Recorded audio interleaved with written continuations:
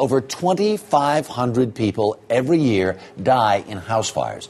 But you can dramatically reduce your risk of being caught in a house fire by making sure your smoke detector is working properly. We've done this segment a million times before. Cannot do it enough. Early show consumer correspondent Susan Copeland is here. Good morning. Good morning, Harry. We had our little demonstration outside with the batteries. You've got to change the batteries. But there's kind of a whole new world of smoke detectors out there, right? Yeah, I would say that most people have no idea what kind of smoke detectors they have in their homes. And there are a lot of different types out there, so we're going to explain that this morning. What do you got here? What is this?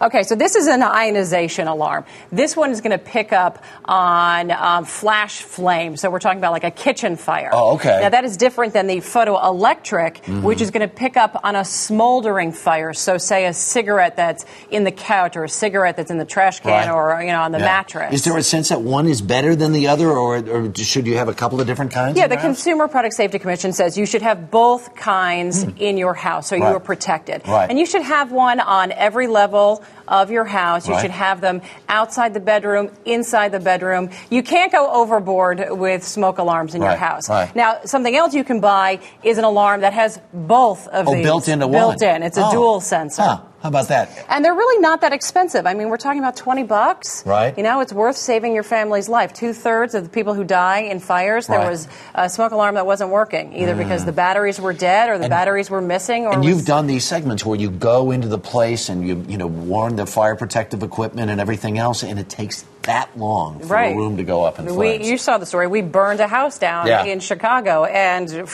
within 2 minutes, the house was up in flames. Yeah, so there's a dual kind that's kind of new, all right? What is this one down here? So this we're talking about interconnected alarms. A lot of new construction, the alarms are already hardwired and they're all interconnected, which basically means one alarm goes off, they all go off. Now that's smart. So if you live in a big house and there's a fire in the basement, that alarm goes off.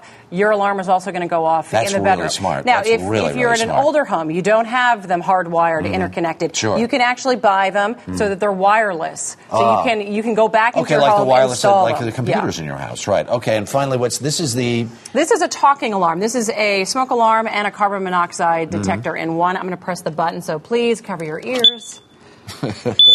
So it beeps, but it will also start talking to you, telling you there's a fire. Right.